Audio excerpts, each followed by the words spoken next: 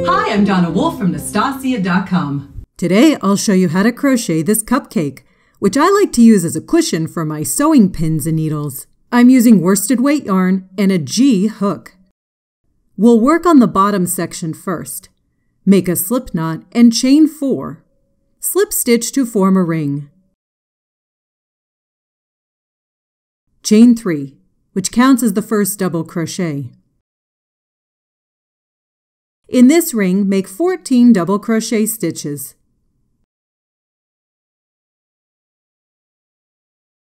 At the end, you'll have a total of 15 stitches. Slip stitch to the top of the chain 3. For round 2, we'll begin with the chain 3, which counts as a double crochet. Make another double crochet in the same place.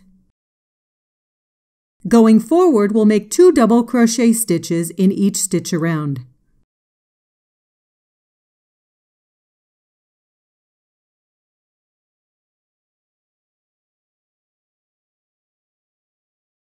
At the end, you'll have 30 stitches on this round. And that's going to be a key number throughout this pattern. For round 3, begin with the chain 1, which does not count as a stitch. Around each stitch, we're going to make a back post double crochet stitch. These are made slightly different than a regular double crochet. With back post stitches, you wrap your hook around the previous round's stitch, as opposed to going underneath the 2 top loops.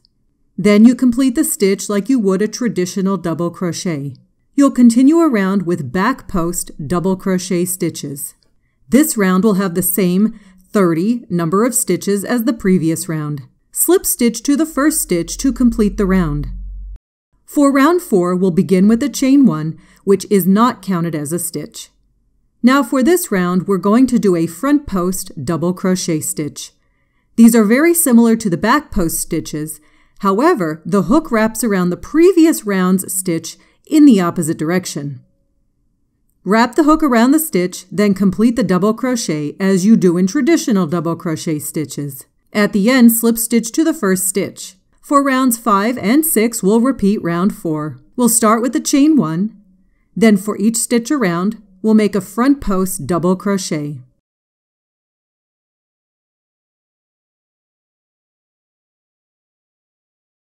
For round 7, we're going to do something a little different. We'll connect round 6 with a slip stitch, but in the front loops only. Then we'll make a front post single crochet around the previous round stitch. Then we slip stitch in the front loop only of the next stitch, followed by a front post single crochet. And again, slip stitch into the front loop of the next stitch. Then around that stitch, make a front post single crochet. Continue around with this pattern. You can see how it makes a nice edging for the bottom of the cupcake section. Once this round is completed, slip stitch to the first stitch. Fasten off your work. Next is the icing part of the cupcake, so I'm using pink yarn and chaining 2. Feel free to substitute this with the magic ring. Then in the second chain from the hook, for round 1, make 6 single crochet stitches in it. We're going to begin working in spirals in this section, so no slip stitches or chain 1s. You will need a stitch marker to know where your rounds begin. For round 2, make 2 single crochet stitches in each stitch around.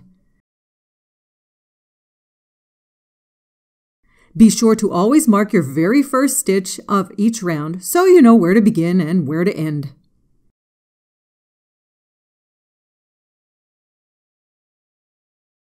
You'll have a total of 12 single crochet stitches once completed.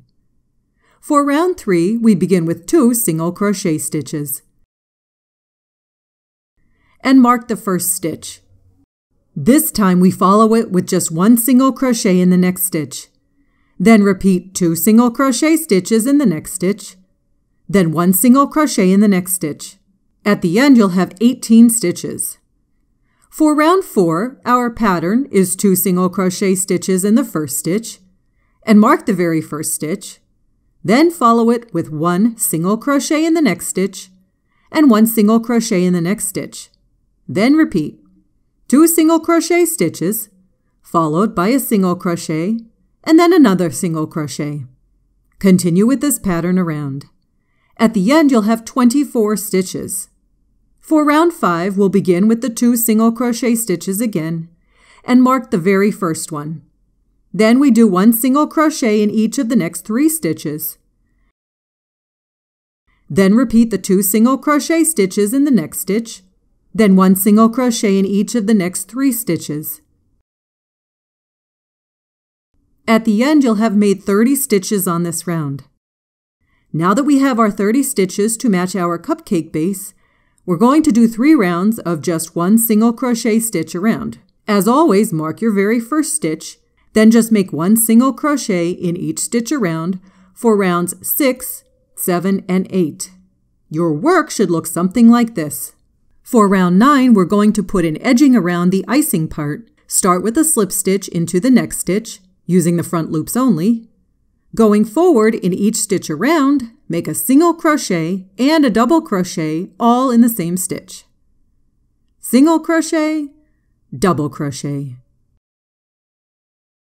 And again, single crochet, double crochet. Continue with this pattern around. Once completed, slip stitch to the first stitch and fasten off your work. Next, you'll want to get out the polyester fiber stuffing. If you notice, I don't weave in my ends, since the stuffing will just cover everything. Place a little bit of the fiber stuffing in the base.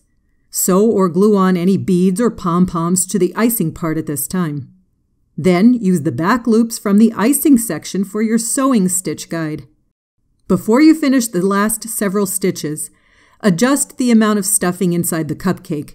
Either add more or less to help with its shape. And then use your cupcake either as a cute decoration or as a birthday gift or for your sewing pins and needles. Thanks so much for watching my video. Please subscribe to my YouTube channel to get notified of new videos from me each week. And if you liked the video you just watched, be sure to check out my next video, which I think you'll like very much.